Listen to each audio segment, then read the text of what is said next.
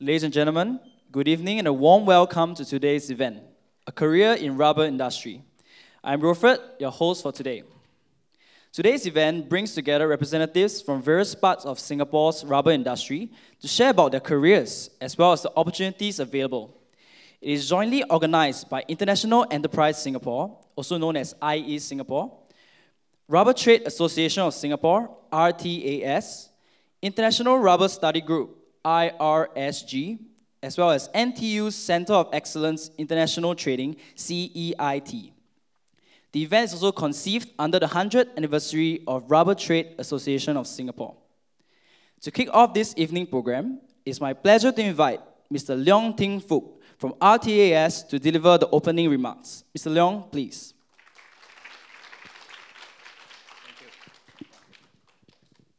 Thank you. Don't worry, these are not my lecture notes, and these are not the books that I depend on to lecture to you. Very good evening to all of you. I'm given the job by RTAS, you heard RTAS, the Rubber Trade Association of Singapore, to probably introduce for the next 5 minutes, something about the association, and probably a little bit of history. I know history is quite boring, but I hope during the 5 minutes, I'm going to inspire you with the history of some of the pioneers in the rubber industry, the successful people in the industry, and at the end of 5 minutes, I hope you aspire to be one of the tycoons that I refer to.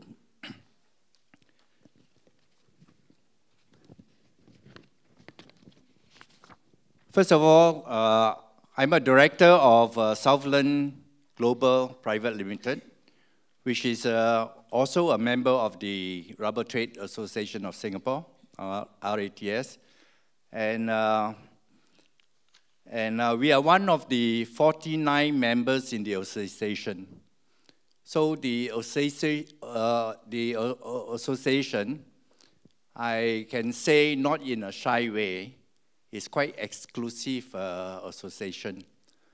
Many of the members, many of the corporate members, many of the leaders of the organizations are by themselves billionaires, millionaires. So in a way, it is quite an exclusive association. And many of the members, we trade in billions of dollars a year, and many of them are, of course, having assets of individually millions of dollars themselves. So just this month, March, we celebrated the 100th year of the association. The association was founded in 1918, sorry. And this year, in March, we just celebrated the centenary. We had our celebrations, and 1,000 guests were invited to the celebration. And starting from 1911, the association was started by a group of pioneers, rubber pioneers. Rubber became very popular in the 1910s, 1920s, when motor cars were popularized, especially when the Ford T model was mass-produced in 1901. The demand for tires leading to the demand for rubber was great. And a lot of the pioneers in Singapore, the rubber pioneers, started to have rubber trees plantations and to trade and become merchants in rubber. So even before the Second World War, you know of places like Sembawang, Chongpang, Nisun, Bukit Timah. These were very established rubber plantation areas.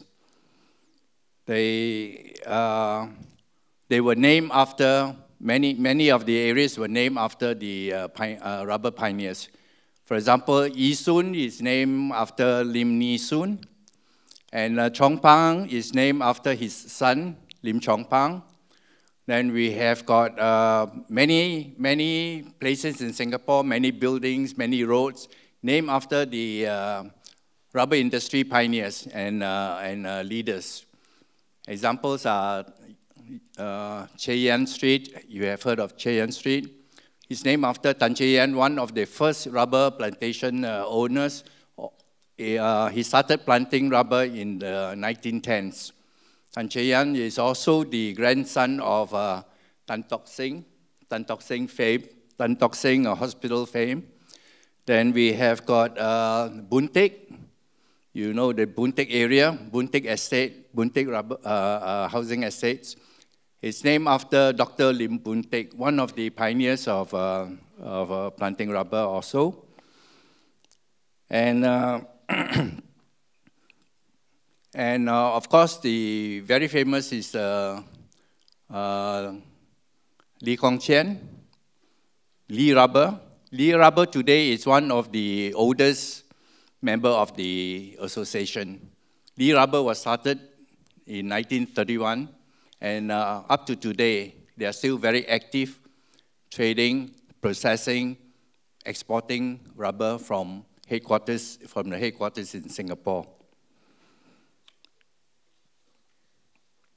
So during the early days, the driving forces were the pioneers for the rubber, what they call the global rubber era at that time, even before the Second World War. And then after the Second World War, and especially during the 1970s, the pioneers and the present generation of rubber traders, rubber processors, rubber tycoons, supported by the government and working with the government, continue to propel Singapore as a rubber center. And today, Singapore is the international center for price setting. In other words, the whole world looks at Singapore, the rubber pricing in Singapore, to mark their contracts, to price their contracts, or to make long-term agreements on delivery of rubber.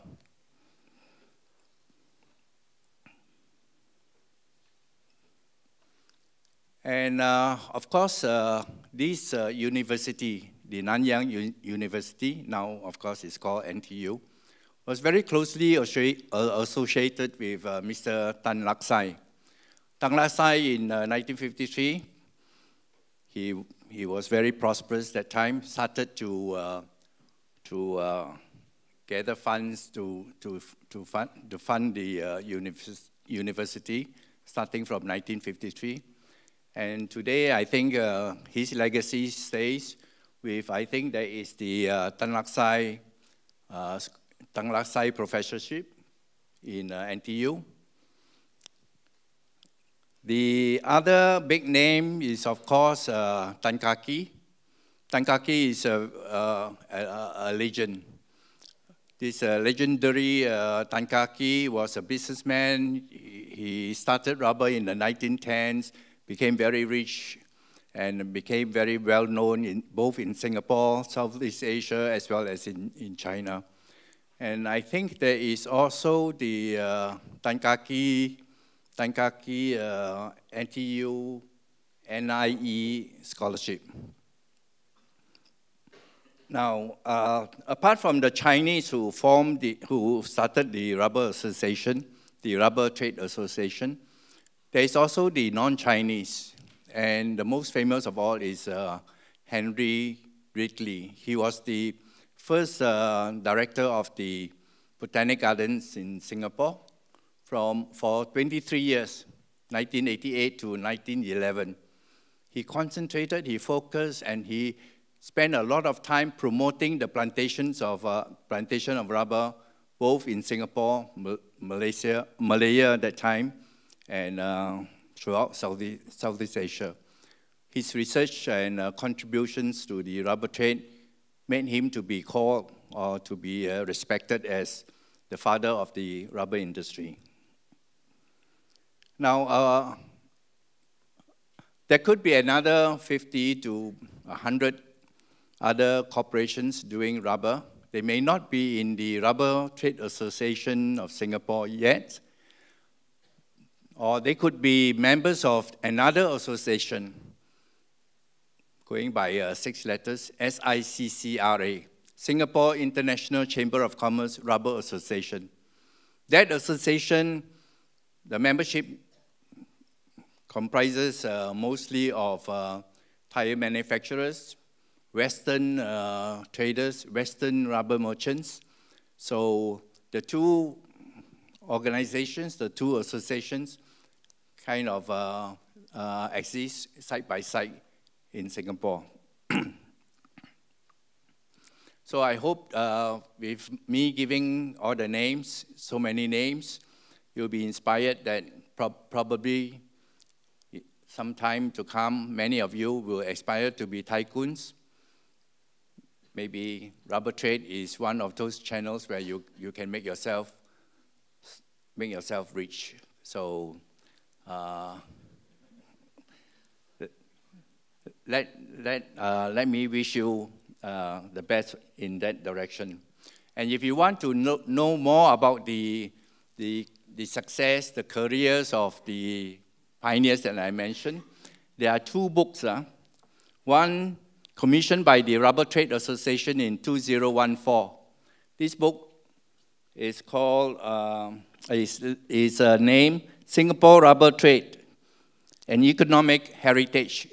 This book was written by Peter Tan. He's still a very active veteran in the trade, and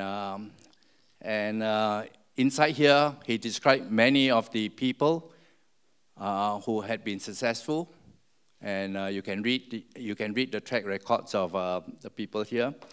And this month, to celebrate the centenary of the association, the Rubber Trade Association printed this book, 100 Years of RTAS, 1918 to 2018. So these 2 books will be presented to Ms. Lee, the director, and I hope this will be a resource for many of you who are interested in the rubber trade. Thank you very much.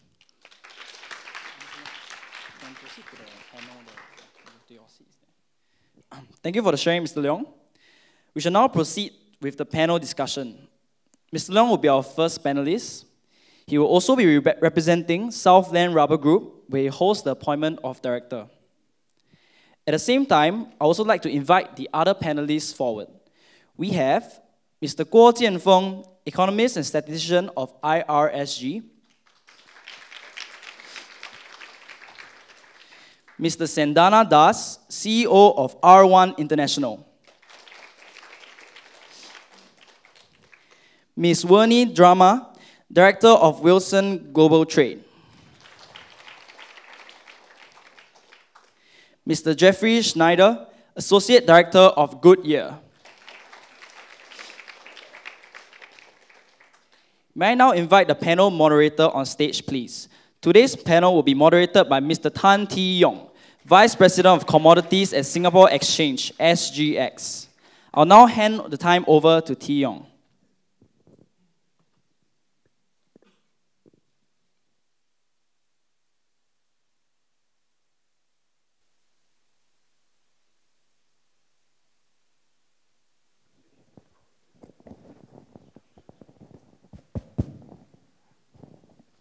Hello, good evening to all. My name is Tee Yong. I work for Singapore Exchange. I haven't been associated with rubber for too many years. But in the short history that I've been associated with this industry, what I've come to realize is the importance of this industry in terms of its heritage as well as its economic contribution that it has had with Singapore over the past 100 years or more. All right? So I often tell people this. Before there is derivatives trading in Singapore, there is equities trading. And before there is equities trading in Singapore, there is rubber trading. So that gives you, I suppose, a brief idea of how established and entrenched rubber trading is in Singapore. Right? So now I try and put myself in your shoes. Coming to this event, I imagine you want to go away with answers to 3 questions. First, what really is the rubber industry, right? How does it work? Secondly, of course, what are the career roles and what are the opportunities in the rubber industry? Third, I suppose, third is something that Mr. Leong has touched on, but I suppose more currently, what can a young graduate expect to be paid, right, after you graduate, right? So I suppose today the organizers have put together a very strong team of people who can very well help to understand the first 2 questions, and of course the third one. I will try in the next 1 hour or so to induce conversations so that they will answer all 3 questions. I'm not so confident about the third one. If you want to know more about the salaries, feel free to stay on after the event and talk to them in private. I'm sure you'll milk more information out. All right? Okay, I suppose let's keep this informal. We are all in jackets and suit, but it really means nothing, right? I much prefer shorts and t-shirts. Right? So we will get this going in an informal way. We have staged this to some extent, all right? So I've put some questions to them, and hopefully they've come prepared with some answers, right? So I will do the round of questions, and thereafter we can open the floor for Q&A. But at any point in time, please don't let us stop you. Feel free to ask questions, all right? So I suppose let me just turn back to Mr. Leong. Mr. Leong. Veteran in this industry. I suppose you've given a good overview of the rubber industry, but I don't know if everybody here knows what is really rubber, right? How is it produced? What is it used for? And really, what is the relevance of Singapore to the rubber trading industry, given that rubber is neither produced nor consumed in Singapore today? Right, and I've also got maybe let's start with these 2 questions. I've got a third one that I'll probably ask you after these 2. Yeah, you know that I don't have good memory, so 1 question at a time. I think the first question is about rubber. It can't be on any other commodity, right? So Mr. Leong is from a big rubber producing company. My question really is, how is rubber produced and what is it used for? Yeah, many people ask me, what is rubber? My standard answer is, rubber is money. When you go to a rubber factory, you smell money. So that is my standard reply. But seriously, rubber, is from the trees, but I'm not going to dwell too much as to how you get the rubber tap and all that, but I will give you an overview. When I started 40 years ago, in 1978, in the rubber business, the world production was 3.75 metric tons of rubber. And last year, the IRSG came out with the estimate that there were 11.4 million metric tons of rubber produced. One container load, you see the 20-foot containers on the road, it's about 20 tons of rubber. So you can imagine, last year there were 700,000 700 units, 20-foot equivalent units of rubber being produced and moved around the world. So you can see that from 3.75 to 11.4 million metric tons, the quantity of rubber produced and consumed at the same time has gone up by 3.5 times, or if you want a bigger figure, 350%. So the industry is growing and it's vibrant. And on the producing side, we have got probably the IRSG listed about 35 to 50 countries producing rubber. But the top 6 countries produces about 85% of the world rubber. You have got Thailand producing about 36% of the total, Indonesia about 25%, Vietnam about 7 or 8%, and then you have got Malaysia, and the rest about 5%, and the majority of all the countries are producing less than 1%. So it is quite concentrated in terms of the countries producing rubber. It's all around Southeast Asia. Then on the consumer side, China from this century onwards had been growing in leaps and bounds in their consumption. The number of vehicles, the rubber products produced in China had been growing tremendously fast. And today, they are consuming about 40%. According to IRSG, is about 39% of the total consumption of natural rubber. And the other countries will be like India, coming up fast, Japan, Malaysia, and Thailand, they have got their own industries. So the other, probably, apart from the top 6, the other countries, the other maybe 30, 40, 50 countries are producing less than 1% each towards the total production of rubber. As to what rubber is used for, rubber can be used for huge items. There could be about 10,000 items that could be made from natural rubber. You have got big items like the big mining machinery tires, huge ones, to the vibration anti-earthquake blocks that are used in the earthquake-prone countries for the foundation of their buildings. Those are very huge items. To the very small one, many of you are using the PC here, the computer. You know the key, the key that you're using. There could be a small rubber spring to help you to provide the spring to your keyboard.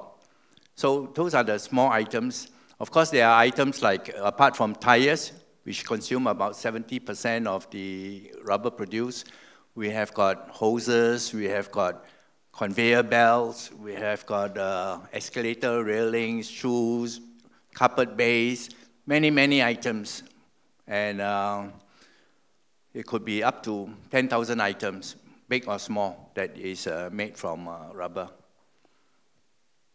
Have I covered your first question? Yes, actually, very comprehensively so. So I suppose, so we know rubber is an agricultural product on the one end, and when it's being processed and transformed, it becomes more of an industrial product. It's a hybrid commodity, really unusual, because in the other agricultural commodities, it's either agriculture and you consume as food, or it is typically an industrial commodity like oil or metals, and then it remains as an industrial commodity. So rubber is really unique in this area, right? So now that we know what the rubber industry is about, maybe I can just get your help again to probably just elaborate on some of the career roles that's available in the rubber industry. Okay, the total industry, you have got upstream to downstream. Upstream will be the plantation. We don't talk about plantation because in Singapore, you got no more plantations. And I was quite amazed to find a few trees. You know, one day I was doing the Henderson Wave Walk, and along the way there were some overhanging branches, and I looked up and it was the branches from some wild rubber trees growing along the forest, you know, crossing the wave. So there were a few. Even in the botanic gardens, I think at one time the Rubber Association or the SECRA, I don't know which one, donated 10 trees to be kept as legacy trees in the botanic gardens. But now I think they are gone. Maybe one or two left. So they're still there? Oh, oh, they have shifted to Garden by the Bay. Oh, I'm a bit I'm a bit out of date. So the question is to what are the openings in the industry? We don't talk about the upstream, the plantations. Neither do we talk about the industries.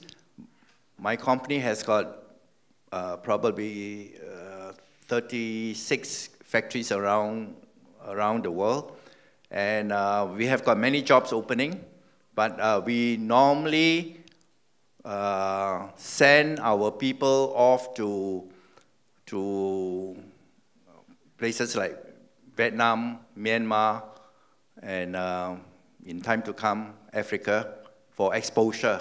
So people joining our company will have got openings like this if they care to learn about rubber processing. But right now in Singapore is a we have got distribution functions in Singapore. So our company has got what we call front office, middle office, back office. The front office are the people who handle the trade, face the market. They face the customer, they face the suppliers, they buy and they sell. Those are the frontline positions. In the middle office, we have got support for logistics, for research, for all the other backups. So at the back will be the accounting and the finance staff, banking staff, and so on. So the openings are lined up in much the same way for most of the distributing or marketing companies in Singapore. Okay, thank you, Mr. Leong. Okay, so now you know the operations and probably the career opportunities within a rubber producer. And given that rubber is produced in various parts of Southeast Asia and even as far as South Africa, West Africa, right? West Africa. West Africa. You know that joining a rubber producer will give you a chance for rotation to these emerging markets, and they can be quite exciting. Okay? Now let me turn my attention to Mr. Das. Mr. Das. Mr. Das has been very kind. He just arrived today, rushed from the airport, and didn't sleep a wink last night. Okay. So Mr. Das works for a trading company, one of the biggest rubber trading company in Singapore. So what we would like to learn from him is probably, can you explain to us the trade flow of rubber? Where do you buy your rubber from, and where do you send it to? What is the role of a trading house? And I suppose most importantly, how do you make money? What is your business model?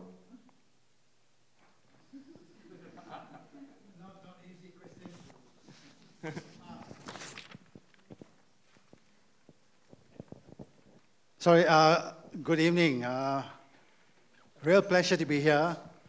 You know, I was just thinking, looking back decades ago, when I was in the uni, I always tried to find every reason to stay away from the lecture rooms.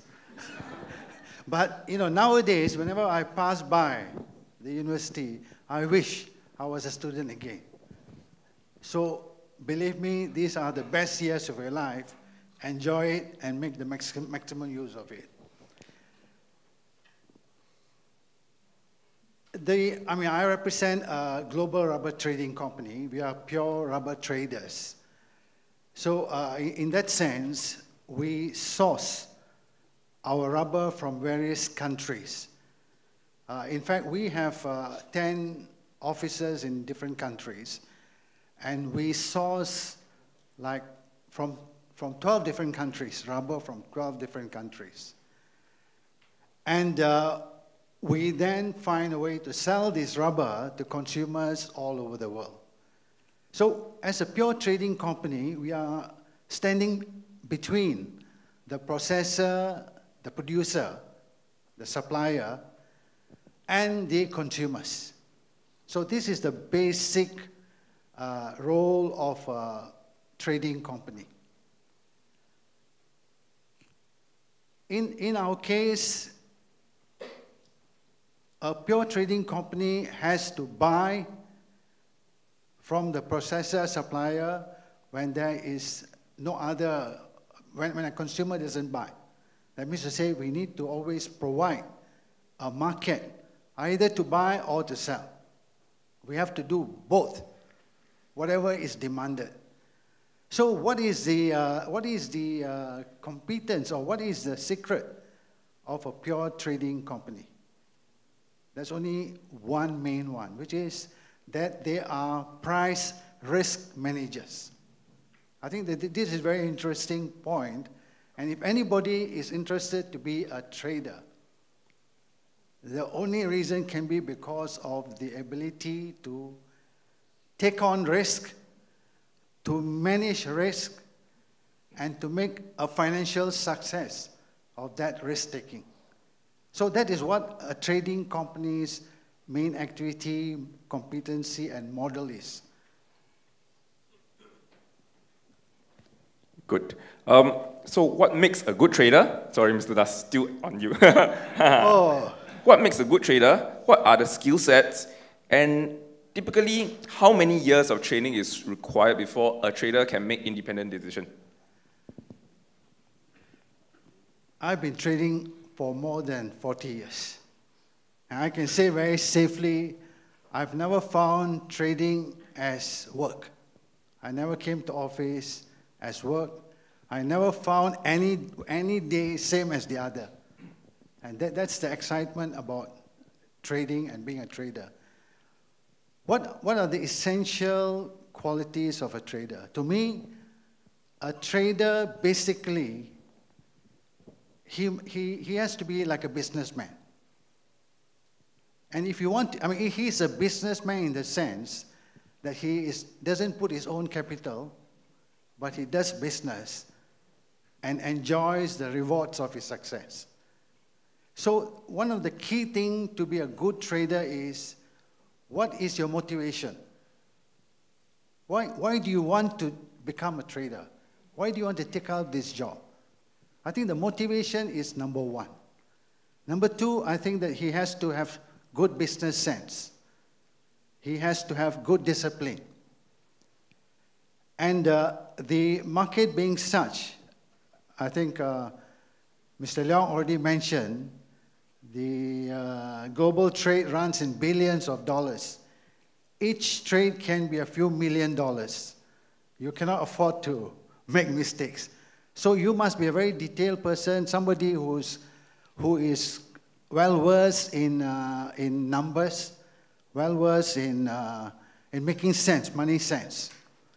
The other one is, if you want to be a good trader, you need to be curious, because you can never stop learning. Every day is different. The factors that affect the rubber price movement varies a lot. Actually, a good trader is, he has to know about the world economics, he has to know about the world politics, he has to know about the world currencies, he has to know about shipping, he has to know about weather, he's got to know about the consumption patterns, supply and demand, how competitors operate, a wide range of skills. That's why a rubber trader's job, to me, is the most exciting job. As I say, it's not a job. The most exciting hobby or fun, fun that you can have. Because it's so, you cover the whole range of economics and international trade, international politics, philosophy, psychology, the whole lot of it. So you need to be very curious because you've got to learn every day. Finally, I think you also need to have good attitude because you have to work in team. You got to earn the trust of the people you're buying the rubber from. You got to earn the trust of the people you are selling to. Because unless you can create a trust and a good relationship, it's very difficult for you to do business. Thank you, Mr. Das. Thank you. Huh? Sorry? Yeah, and one more.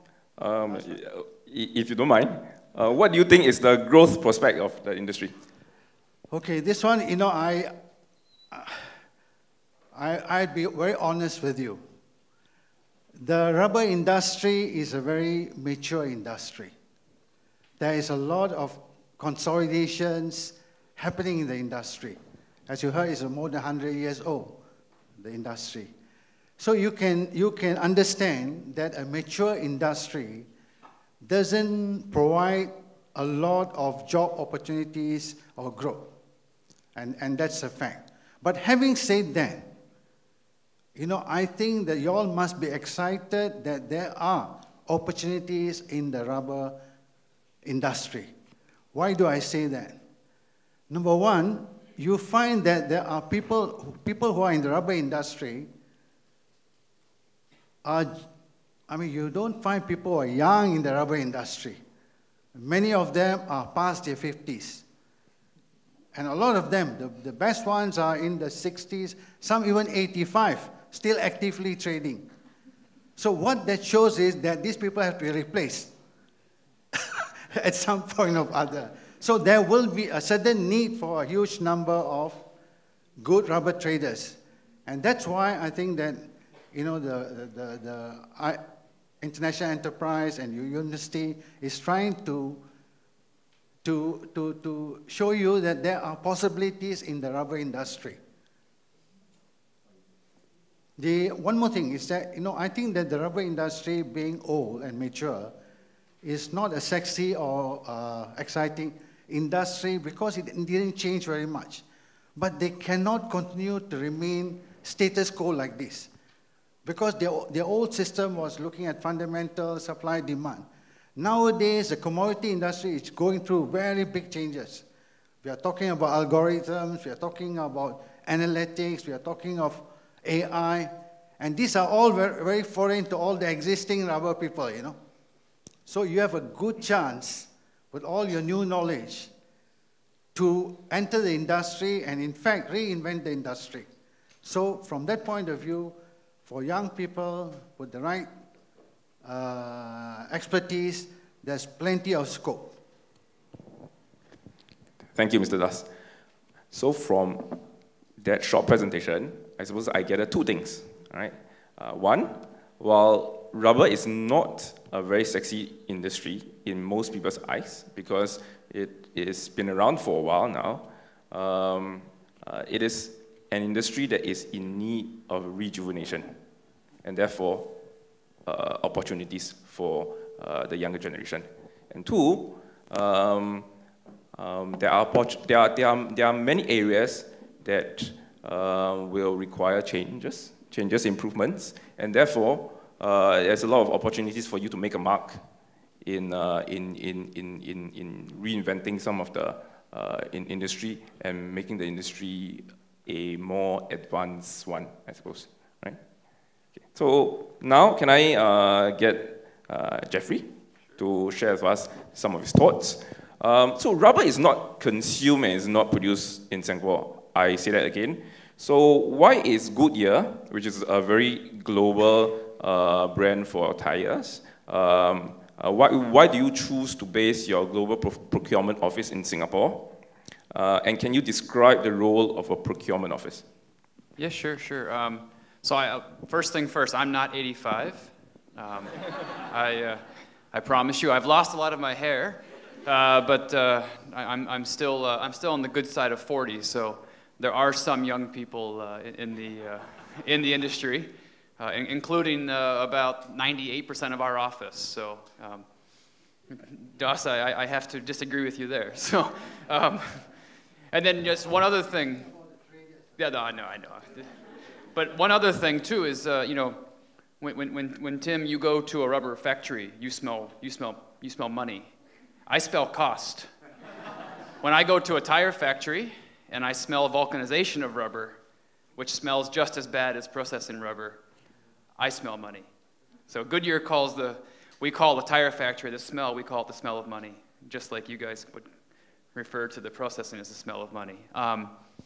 But why are we here? It's a good question. And we've actually been here 101 years. All right, so this past year we celebrated 100 years. So we've been in Singapore since 1917.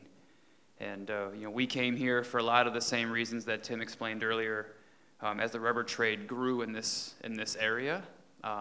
So Goodyear was the first of the tire majors to set up shop here in Singapore. And then the main reason we're here is all of our friends are here, right? There's a number of the trading firms in the audience tonight, and there's a number of producers. But essentially, the entire industry, you know, sits here within Singapore, right? So all of my competitors in the tire industry, we are all here in Singapore. All of the top 10, we all have offices. We all have roughly, you know, the big three, big four have roughly 40, 50 people that just take care of the rubber trade. So there's a number of jobs in that function. But essentially, the rubber is here because it's a rubber community. And this is where the rubber is priced, it's where it's sold, it's where it's bought, and it's where all of the action takes place, right? So Goodyear, they sent me here over 2 years ago because we want to be in the middle of the action, and we want to be in the middle of where rubber takes place. So that is essentially why we're here. It's a very simple reason. It's where rubber is headquartered in the world, right? Everybody who's anybody in rubber is in Singapore, right? So if it's an industry you're interested in, you're in the right place. So the second question, you know, what is it like on our side, right? You know, so you know, we view traders a little differently than traders might view themselves. But you know, from our side, what it's like to be in the procurement side is I view traders as somebody who can bring value to my needs, right? I could probably care less about your positions and your financial risks and everything else. What I ask you to do for me is to bring me value and provide access, you know, to the rubber factories out in the world, right? And that's what we look for from a procurement side. Is we have 52 factories around the world, which our team here in Singapore buys all the rubber, runs all the quality, does all the shipping, logistics, and the finance side. And from that, we have to procure about $500,000 to $1 million worth of rubber every single day from these guys and other folks here in Singapore. And we have to ship it all around the world, right? So that is our core. That's our core responsibility from a major tire manufacturer's rubber team here. Is you know, build relationships with the traders, the producers, and then figure out how do we get enough rubber so we can build the tires. So when people go to the tire shop, our tire's there. That is quite scary.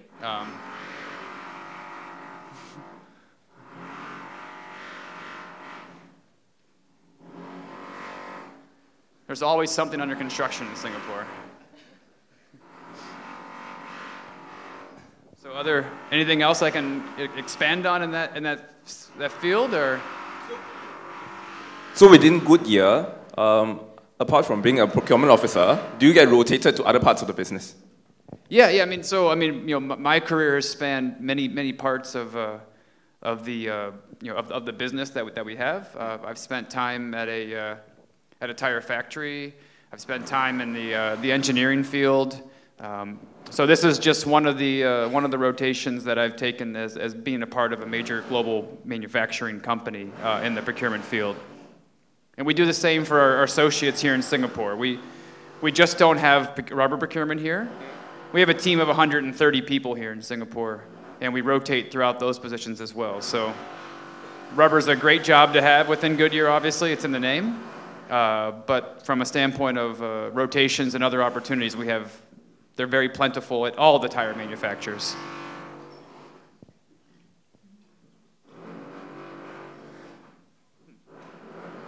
So I'm just waiting for a minute. Hopefully this will stop. Okay. Thank you, Jeff. Right. So now we turn to Wernie. Wernie also works for a trading company. As you can well observe, she's the only lady on the panel. And I'm going to ask her some questions relating to that front. Right. So are there many women traders in the rubber industry? I suppose, what is a typical day for you? What coverage is required in a job? How often do you travel? And how do you juggle between your family and your work commitments? Many questions, sorry. That's a lot of questions. Hi everyone, I'm Wernie. Thank you for having me here. As he mentioned before, I think I'm going to share about myself as a trader in the rubber industry. Basically, there are very little women that's doing this trading job in the rubber industry. I think it's because of the nature of the business, and as Mr. Das mentioned, that as a trader, you need to take risks. So women usually are more conservative and do not take risks, okay? Actually, my typical day will actually evolve around work and my family, because I have two young, so-called not so young kids, but I still need to look at them. One is in primary 5 and one is in Sec 1. So typically my day will be like about 6:30. I need to get up and to try to catch them before they leave for school, and try to squeeze in some me time to do some workout before the market open, because the future market actually open from 7:45 to 9 o'clock, and it doesn't close until 6 o'clock. So the whole day you just need to monitor the market, but the excitement, the physical excitement where all the Goodyear or whatever the big 5, the tire consumer will come in, is actually after China market close, which is after 3. So 3 to 6 will be where the excitement coming in. So as what Mr. Das say, trading rubber is not a work, it become a passion, a hobby that you go to work every day and expect that something different will happen. So it's quite an exciting day, every day. Yeah.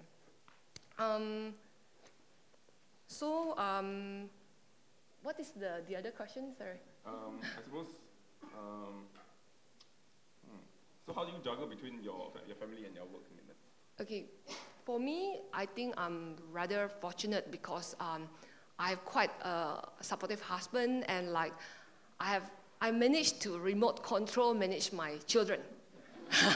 Remote control, like I will text them like, I have a lot of CCTV in my apartment. So you know what, like I'm trading, like I can see them from the other school, like, hey, are you doing your work? And I will text them, something like that.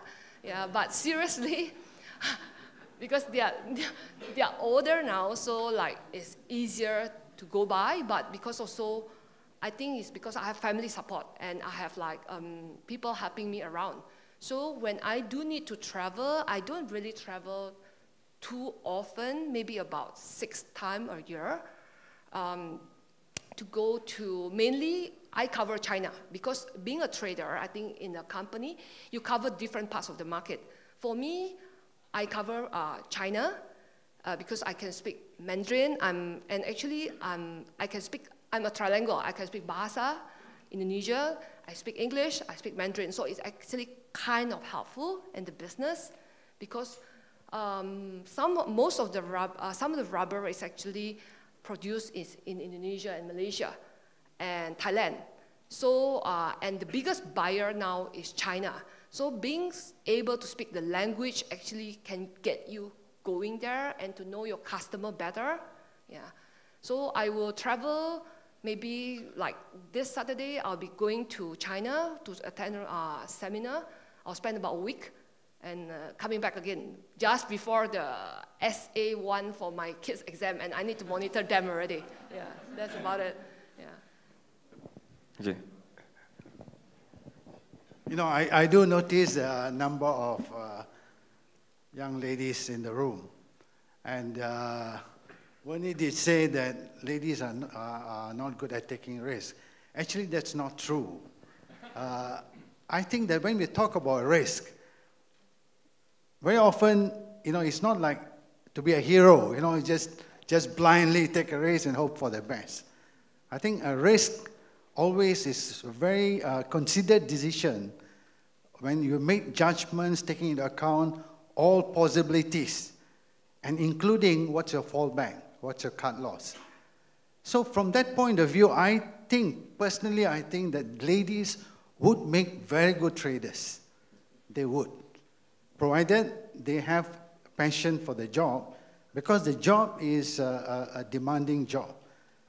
You didn't answer about the work-life balance. In rubber trading, there is no such thing as balance. It's all fun. It's not work, it's not life, it's all fun. So some of the ladies who are suited for that can be very, very good traders. I really think so. But in the past, often we don't find, for some reason or other, ladies applying to be a trader. But if they do, I would personally think that they would make good traders if they had the other traits, the other characteristics required to be a good trader. Thank you. Thank you, Mr. Das. That is, I suppose, my personal observation as well. Girls tend to be disciplined when it comes to managing positions, at least in my previous experience with a trading company. So yes, ladies, please join the industry. We are in shortage, right? So Jian Feng, our last panelist, he works for IRSG in the role of a researcher, right? So can you help our audience understand how is research and analysis relevant in rubber trading? How do traders make use of those information to trade the market? And what are the statistics and trends that you look out for to understand the market? Okay. Before answering your question, let me give you a brief introduction of the organization that I work for.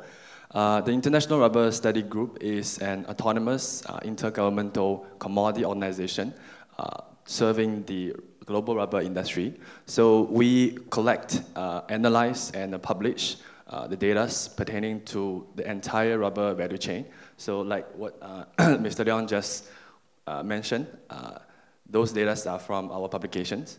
And also we serve as the global platform for the market participants to meet and discuss the issues relating or affecting the development of the rubber industry. And yeah, that's roughly about the organization. And to answer your first question, how does the research come into play for the trading business?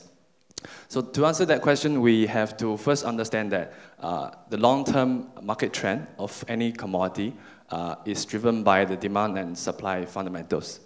So neither market speculation nor government intervention could distort the market price in the long run. So that's the essential reason why we need research when making trading decisions.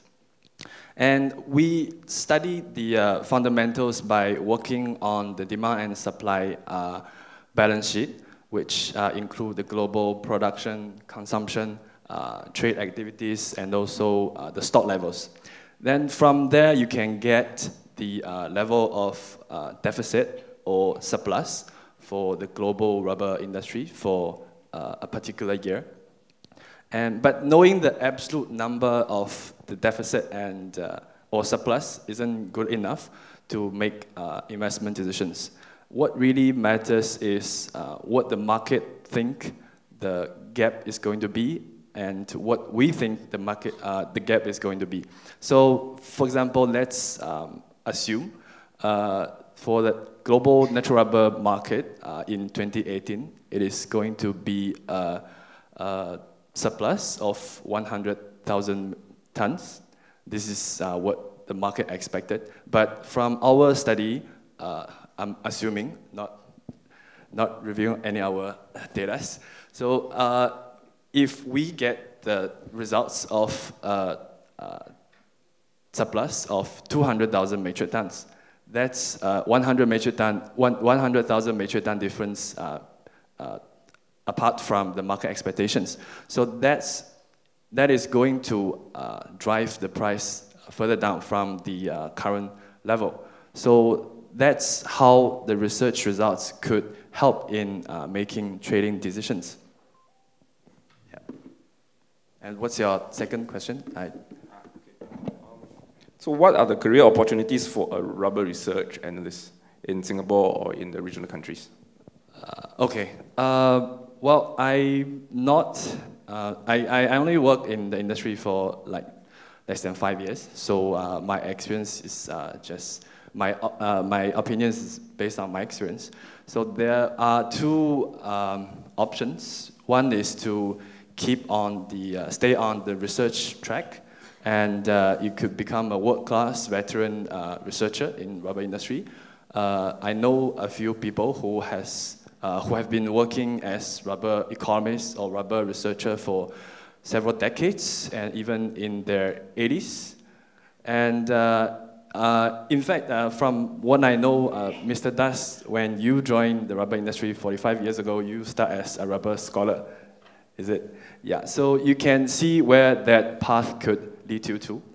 And also you have the opportunity to switch to an advisory role for mergers and acquisitions, because there are a lot of consolidations going on currently in the rubber industry. So people with research background and extensive knowledge for the international market could be very valuable to those corporate actions. Then the second option is to switch back to the trading role, because from what I see, these two jobs are, the skill sets are somehow intertransferable. So the research background equip the person with extensive industrial knowledge and a wide networks with different stakeholders in the value chain. So these skills could help the person do better when he decided to become a trader. Yeah, that's my opinion. Okay, very comprehensive. So I suppose my understanding is this: to be a good trader, even before you take a position, you need to be able to form a view. And in order for you to form a view, you'll need to be able to conduct some form of research to lead to that view. And therefore, a good trader, I imagine, it's always a good researcher plus a few other attributes. All right. So with that, I would like to throw open the floor. I would like to throw the floor open to questions, and feel free, shout out, or if you need a mic, I'm sure we'll get some help.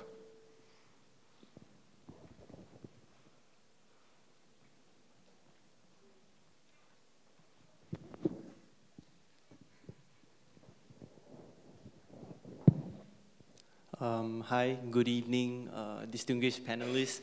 Firstly, thank you for sharing.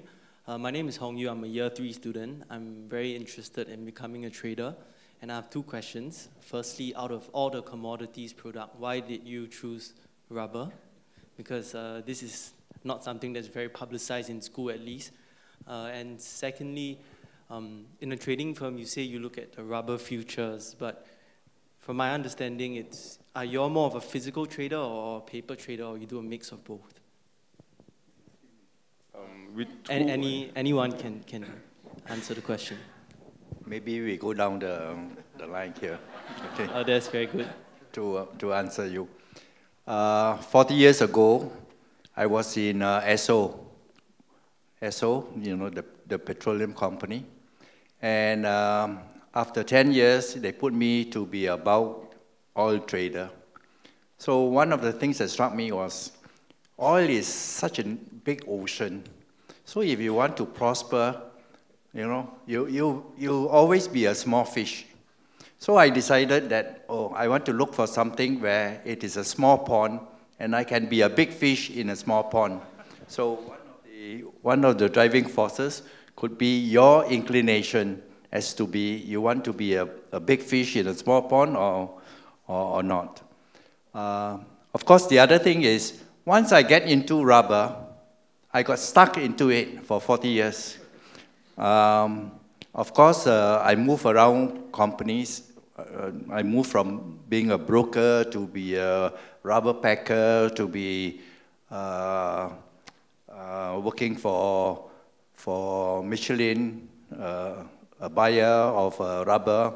And then now, for the last 20 years, I am in a rubber processing company, looking after factories.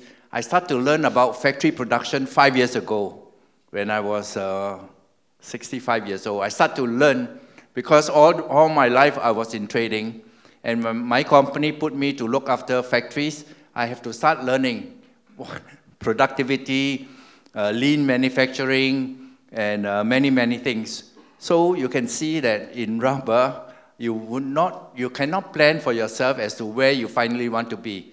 I wanted to be a trader, but my boss says, I think you're better in finance, you're better in merger and acquisition, and he sent me acquiring factories and so on. So trader is not the end-all and be-all of a career in the industry. I can say that. Maybe the others want to share some views. Yeah. I think, first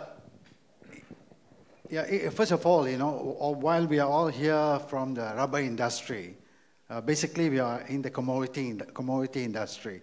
So it's applicable for most commodities, whatever we do, whatever we are saying. I think everyone have their own reasons for wanting to be a trader.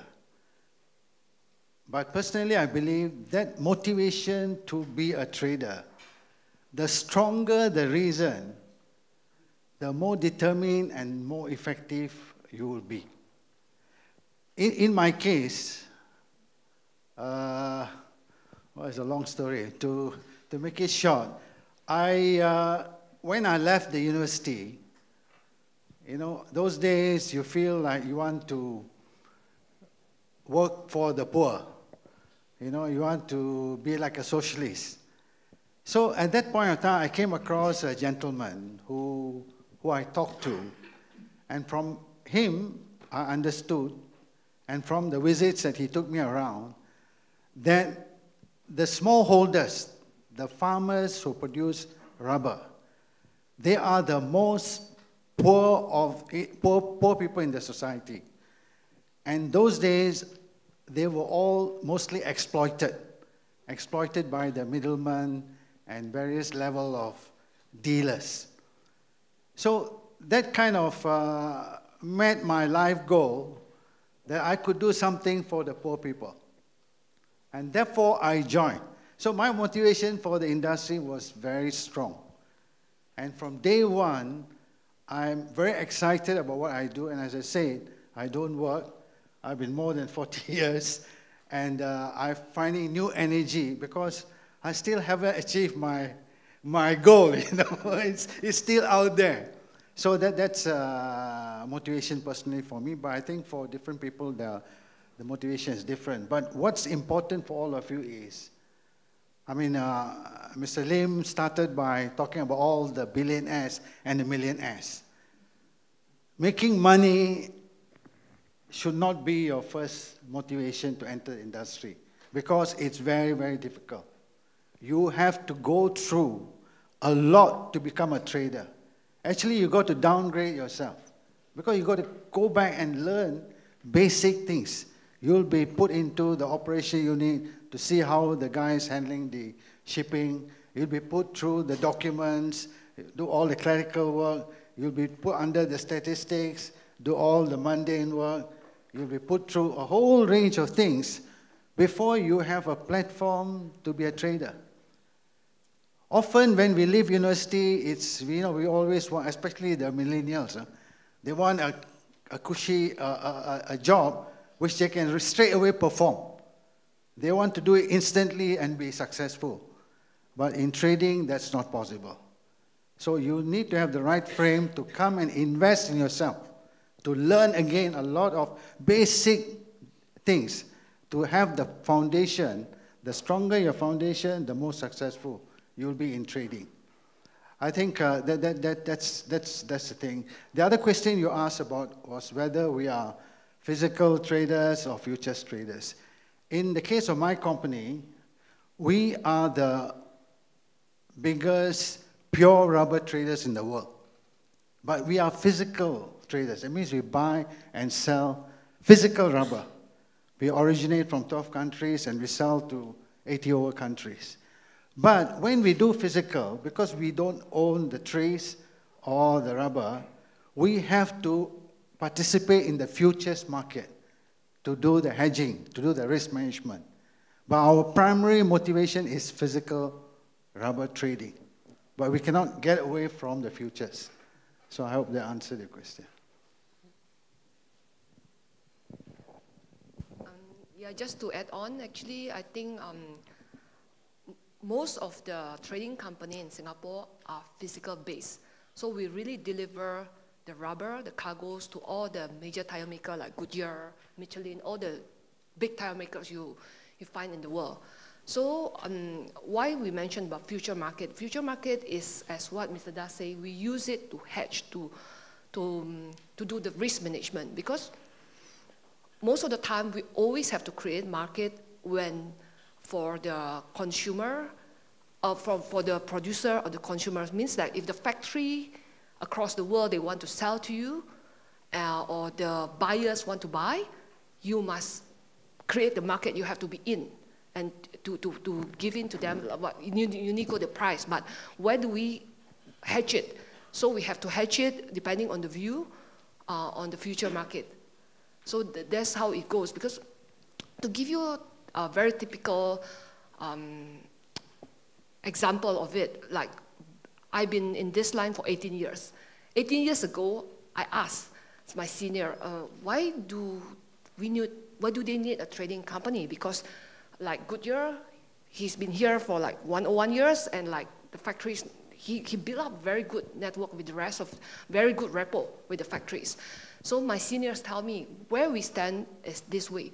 For example, if Goodyear want to buy a certain kind of quantity or in a certain month, which the factory would not be able to support, we go in to do the work. So usually, for example, let's say, if the tire company want to buy, let's say now we are standing in March, usually they want to buy May position, which is 2 months. It's very normal for factory to sell 1-2 months of their production, right? Usually they will buy from the factory. But if Goodyear want to buy something, a position very far, like say OD, October, November, December, most of the factory were not able to do it. This is where trading company like us come in to do the trade. And we hedge the position in future market. All right, thank you. Do you want to say anything? Sure. I mean, so we make our money by selling consumers' tires, right? Mm-hmm. We don't make our money by hedging commodities or taking long and short positions, right? We're not a trading house. We're not a financial institution, right? So what we do is just like the team here is saying is we're purely physical, right? And we might take a little bit of a market view and buy a little bit more now or a little bit less now, but essentially, Goodyear and the other tire makers essentially view the world as our business is selling high-end and quality tires, not being financial players in the market, right? So we leave that information and that stuff to the trading houses where that's their expertise, and I'll stick to making tires and making money on the end product.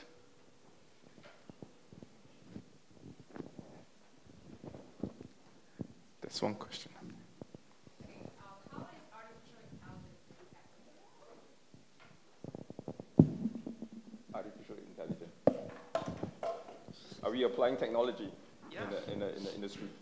I mean, I don't know if it's necessarily artificial intelligence, right? But from the excuse me, from the buying side, I have no shortage of people trying to sell me on an online platform or an app where I can buy the rubber that I need, right? So, so you know, that's one of probably the biggest growth areas right now is how are we using technology, you know, to move, you know, from a past. You know, we still do what, 95% of our trades on WhatsApp and the phone, right? I mean, that's still how we do a lot of our business.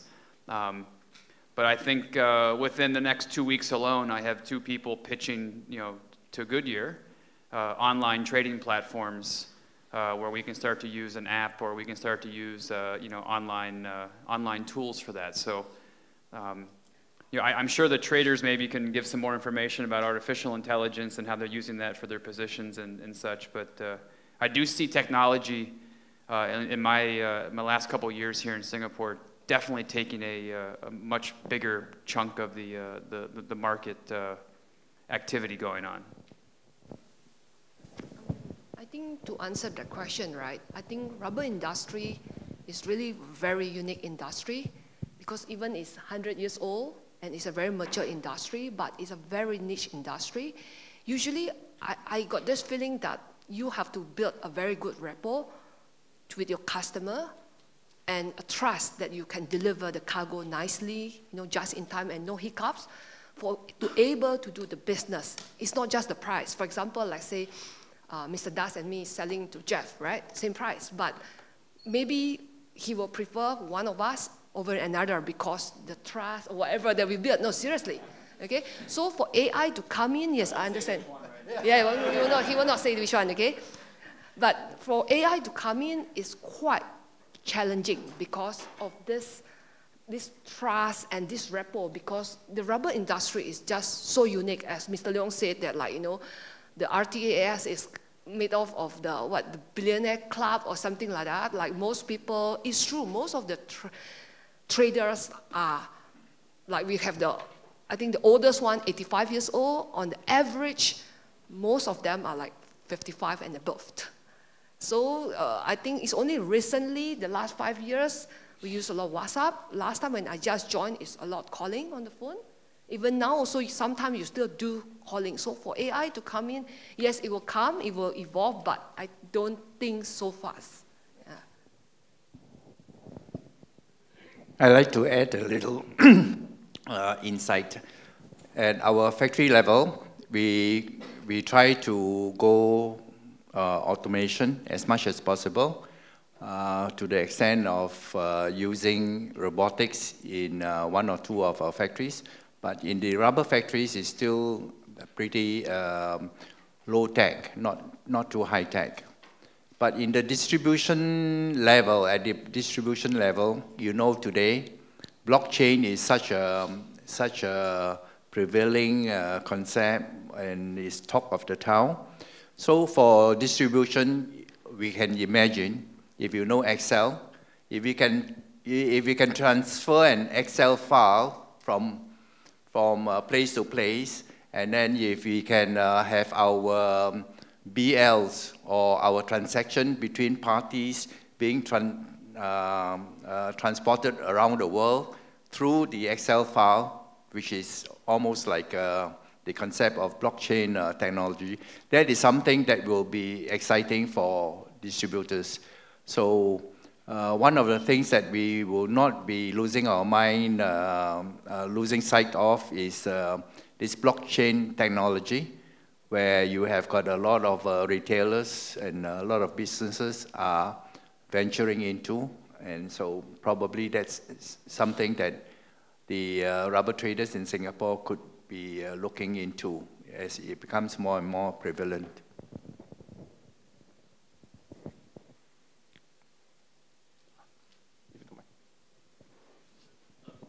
Sure. Yes, yes, very clearly. Good evening. My name is Wei Long. I'm a year 4 student. So I'm asking this question partly from an environmental standpoint, but also mainly from an economic standpoint. So from what I understand, half the world's rubber is used to make tires. Then, as Mr. Leong was sharing, 11.4 million tons of rubber are produced every year. So this 5+ million tons of rubber, right? At least in Singapore, you have to pay money to throw away the tires. So is there anything that you can do with this waste rubber or waste tires? Because yeah, if it convert to something of value, that seems like a good market opportunity. I think Jeff, yeah, you might want to answer that. So yeah, I mean, first of all, if you can invent this, you will be the next billionaire club. So a couple of things. It's a difficult proposition, right? Because a tire, it's not just rubber, yeah? So within the structure of the tire is steel and fabric, things like carbon black, which is essentially coal tar, a lot of rubber chemicals that help the tire keep its shape, keep its strength, and everything. So we certainly do have recycling programs within the tire industry.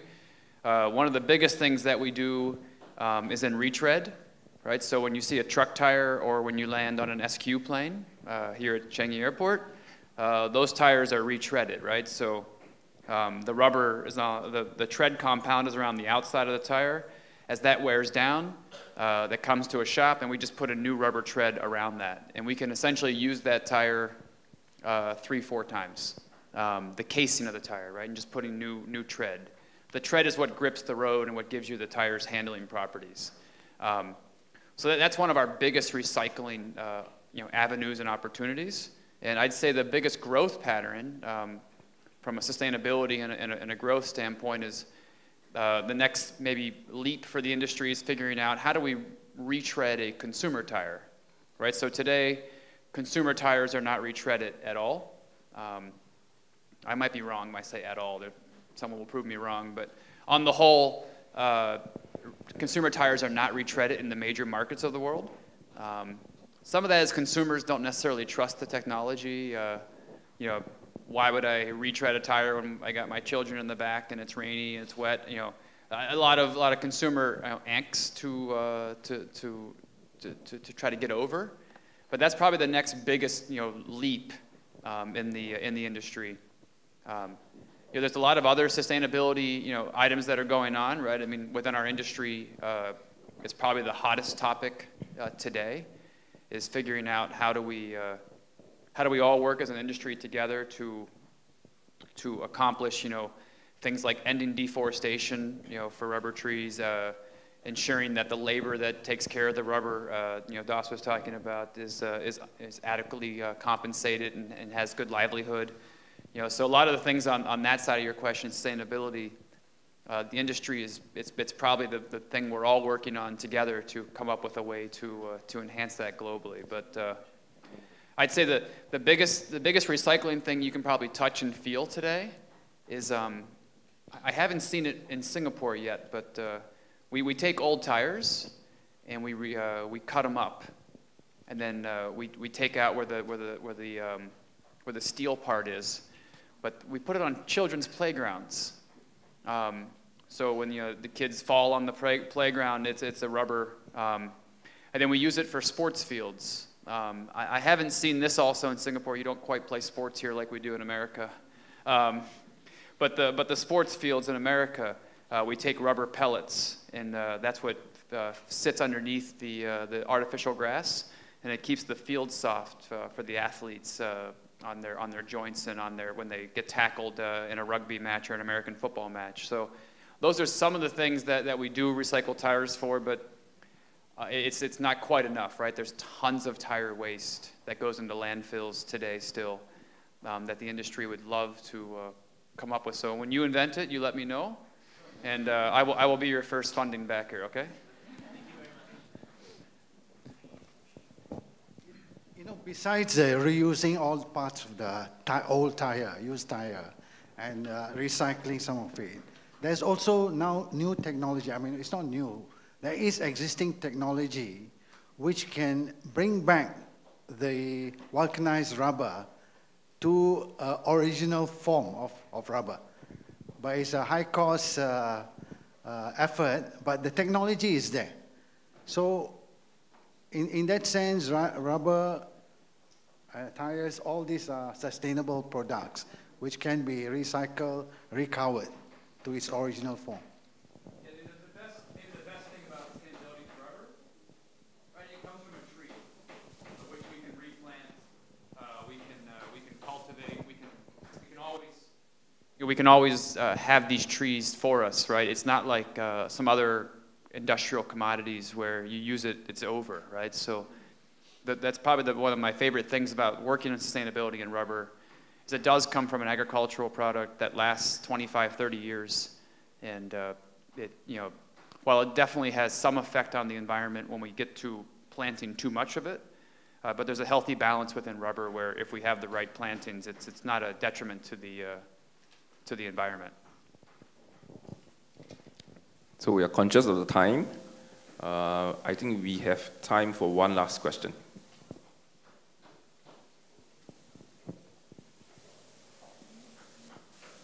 Nope. Oh, okay, sorry. We have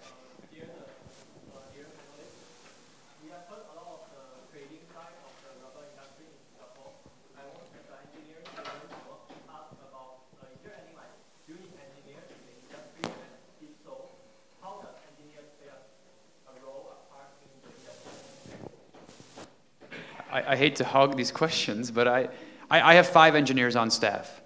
And most of my competitors equally have that many engineers on staff, right? So every single day, I have my engineers out at the factories that the traders either work with or the producers own. And we're doing audits of those factories. We're working in continuous improvement with those factories. So it's a huge part of what we do at Goodyear and the other tire manufacturers as well to hire engineers who are interested in the rubber industry. So I don't know if there's engineering roles available. I mean, obviously with Tim, there's way more than me. I've only got 5, but I'm sure he's got about 500. Each of our factory, we have got electrical engineers, we have got mechanical engineers, and chemists, and so on. So in Singapore, we don't have factory, but if you join us, we will be sending you around the world to help us in our productivity. But just, nowadays, the engineering field is not like in the past. If you are studying civil engineering or mechanical or electrical, you're just stuck to that. Now, I think it's more broad-based, multi-discipline also, right? So from that point of view, yes, even engineers can make good traders. It depends on your interest. Because if you look at an engineer is basically at the core, they're very disciplined, they're very methodical, they have a good process thinking.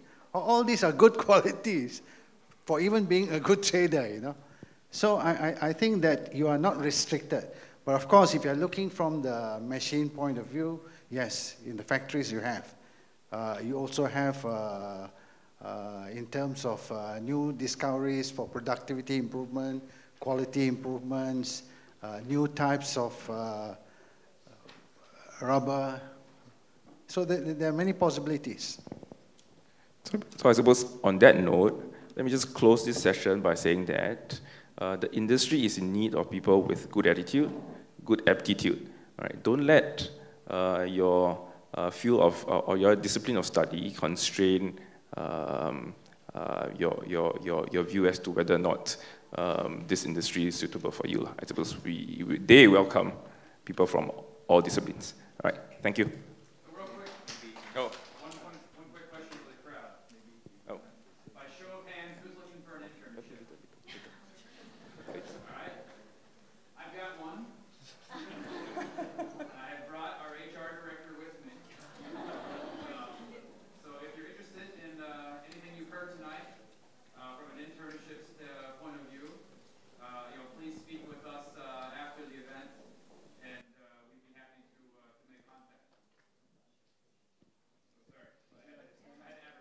Okay, thank you panelists for the interesting sharing session. I'm sure you guys have some more burning questions, but we can save it for during the networking dinner outside. So let's give them a round of applause for the sharing.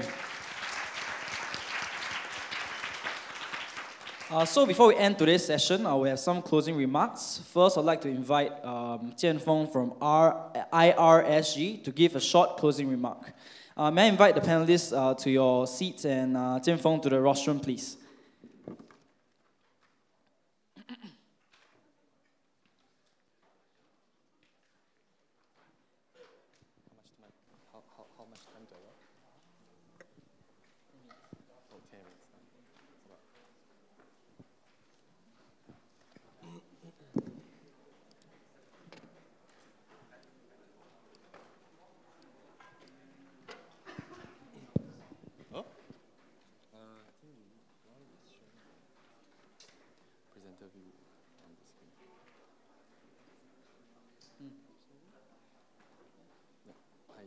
Need the presenter view.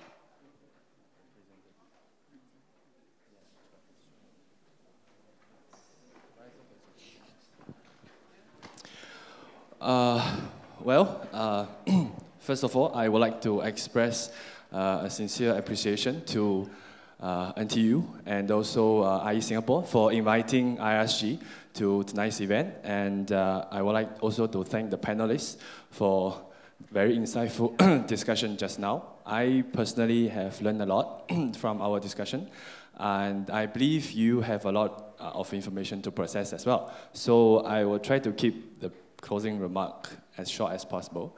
Yeah. And I will start with a brief introduction of International Rubber Study Group.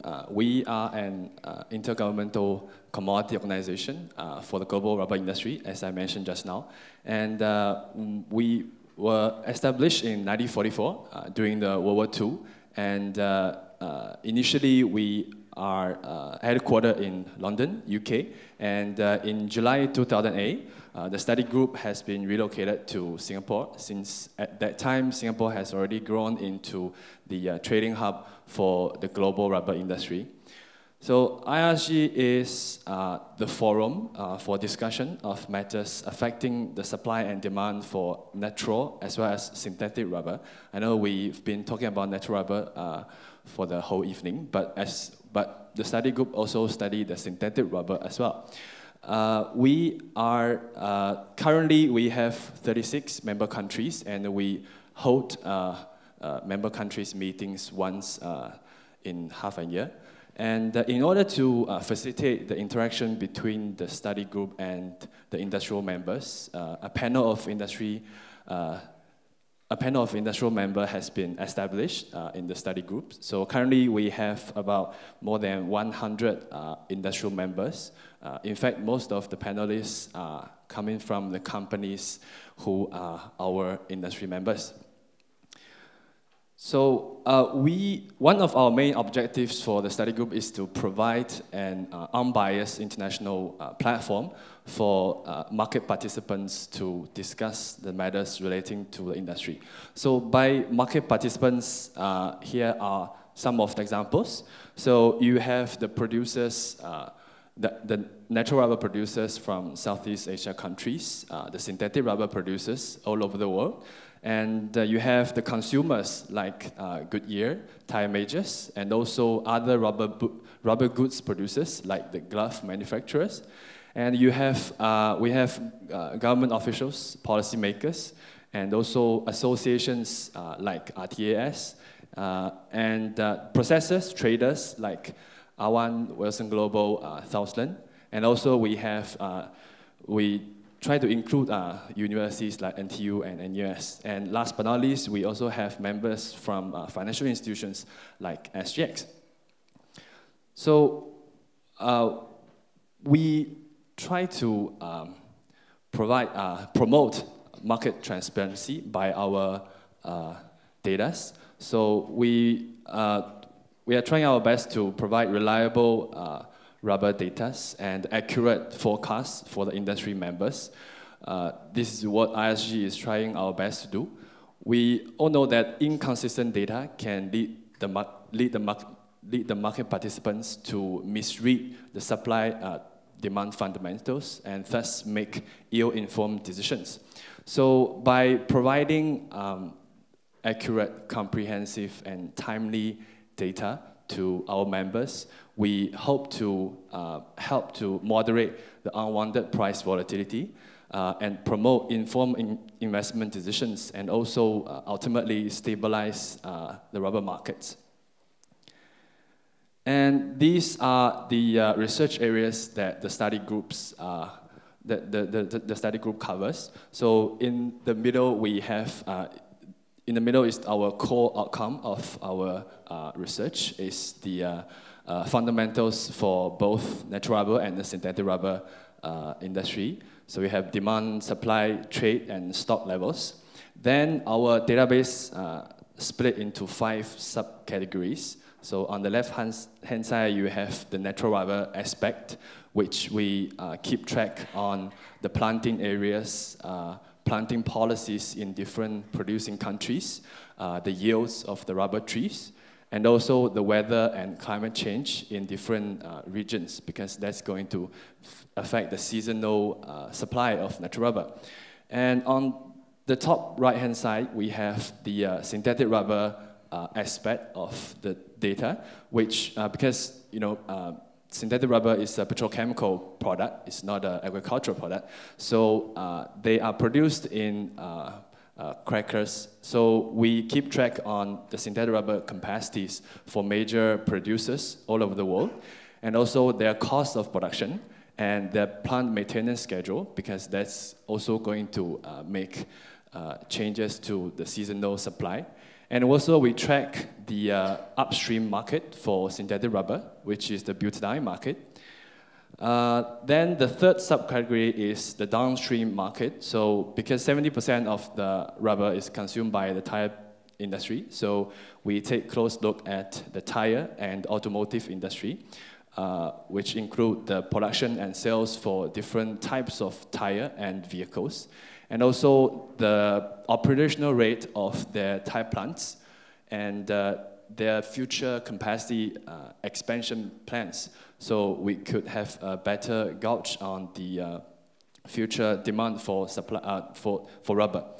And also we look at the other aspect of the rubber trading, which include trade tariff between different countries, government interventions by the producing countries on production and export. And also we keep track on the mergers and acquisitions in the industry, because that's going to change the market dynamics. And also we keep track on technological advancement in both rubber and tire industry. And last but not least, we also take a look at the global macroeconomic trends, because the GDP growth is the main driver for consumption in tire and automotive industry.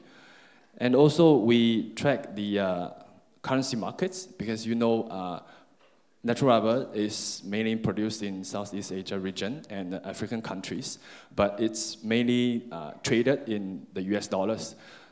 So the foreign exchange relation between these countries' currency and the US dollar is going to affect that particular country's rubber price as well. So after go through what IRSG is and what the work we do, I would like to share with you some of my personal experience in the industry. Because I'm the most junior person here, and I only left school 5 years ago, so maybe I think my experience is more relevant to where you are now. So I studied finance in US Business School, and I graduated in 2013. And after that, I joined one of the biggest Chinese rubber trading companies in Singapore. And the start of the job wasn't really what I've imagined it to be, because I started with drafting physical rubber contracts, asking offers and bids from other traders, and placing trades for the senior traders on the platform. and also work on the portfolio position reports every night after the market close. It sounds boring, but it helped me to really understand the nuts and bolts of the rubber trading business. And only after that, I was able to start analyzing the market, generating trade ideas, trade rubber with traders and consumers, and then finally be able to manage part of the portfolio of the company. And then 2 years ago, I was very fortunate to have the opportunity to join IRSG. And working as a rubber economist is quite different compared to that of a rubber trader. I no longer try to beat the market, but I need to beat the deadlines. So I was mainly responsible for drafting the study group's statistical reports and also assisting in updating and designing the rubber forecasting models. So I also get the chance to speak to different groups of stakeholders in the rubber value chain, and also being assigned to different special projects related to the industry. I would say it's a very good exposure for me because I get to know many more people and get more knowledge about the industry. So I'm very grateful for my 5 years in the rubber industry. But there's always a but. If I would be able to going back to the past, I will have some advice for the old me. The first one is advise myself to read a few books on commodity trading during school holidays. I know you guys are very busy with CCAs and the internships, but if you do really want to join the trading industry, it's better for you to read a few books. I've made a list for myself. The first one is called The Commodity Demystified. It's actually not a book. It's an 80 pages long report written by a group of traders from Trafigura. Trafigura is one of the world's biggest commodity trading companies. The reports mainly focus on oil, petrochemical products, metals, and the minerals, because that's where the companies made knowledge in. But it also covers other commodities like agricultural products as well. So it gives you the fundamentals of the physical side of commodity trading. And I personally benefit quite a lot from it. The second book is called Trading Commodities and Financial Futures. I think the name is quite self-explanatory. It gives you a rough explanation on what futures is, and also lists down a few strategies that you could apply for commodity trading.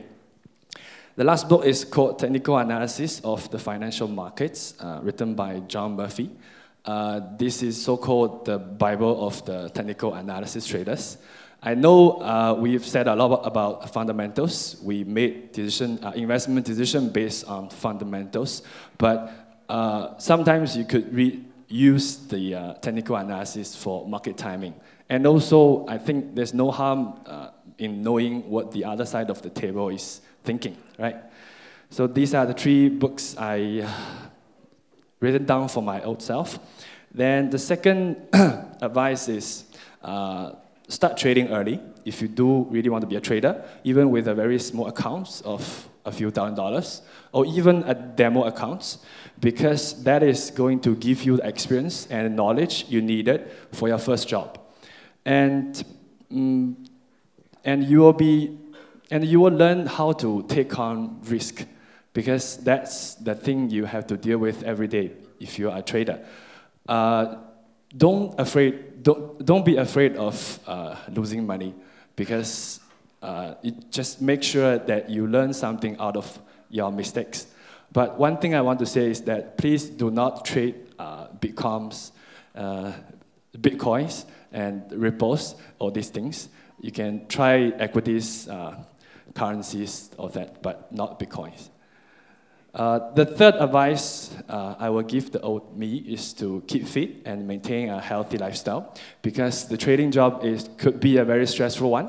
So you will need a very strong body and the mentality to really outperform in the industry.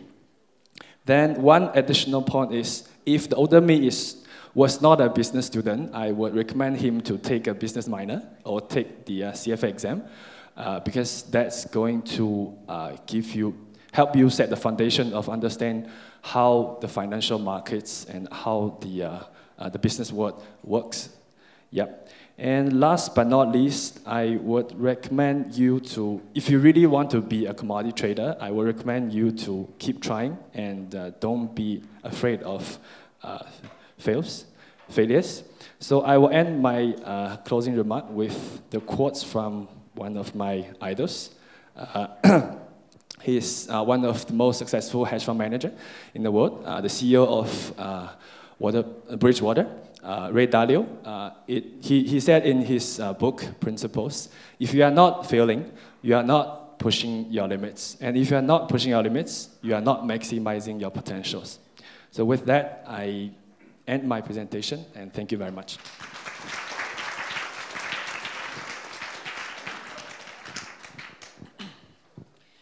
Okay, thank you, Jian Feng. Lastly, right, we have a short closing remark by Ms. Vivian Xia. She's from IE Singapore, and yeah, let's invite her to give the closing remark now. Hi, everyone. I'm just going to do a quick one. Supposed to do an opening, but then I got stuck in the traffic. So thank you, my panelists. Thank you for taking time for being here today. And I think our objective as a government agency is very simple: to increase the awareness of the commodity trading sectors in Singapore as one of the career options for all of you guys.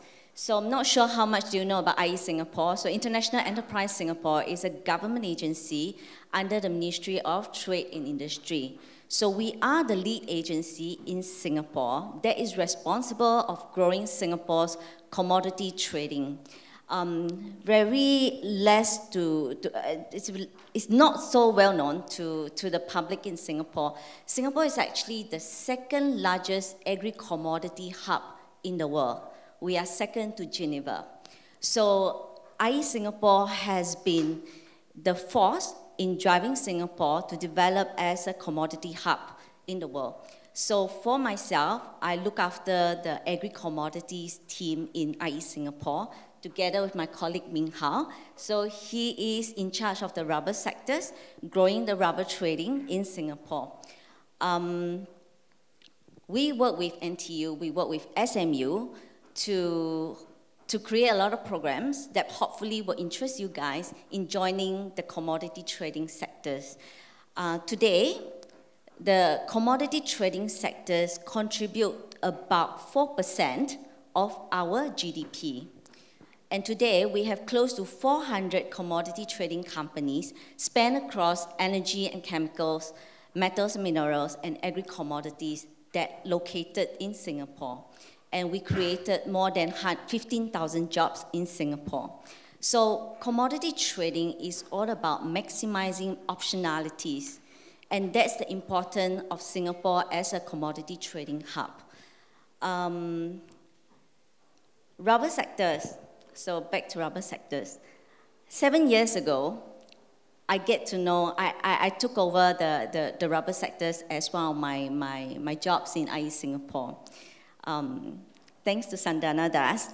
He's one of the veterans that taught me about rubber trading. I'm not a trader, but through he and a lot of these rubber veterans, I get to know, and IE Singapore get to know, what do we need to do to improve Singapore's value positions as a commodity trading hub.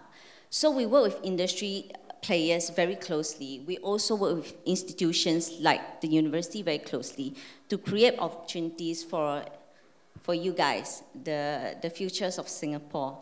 So I will not delay so much. I know everybody have to go home. So if you are interested in the commodity trading sectors, speak to our rubber companies here, speak to our panelists here, or if you wish to find out more about commodity trading, you can speak to CEIT and of course IE Singapore. All right, thank you so much for attending this session.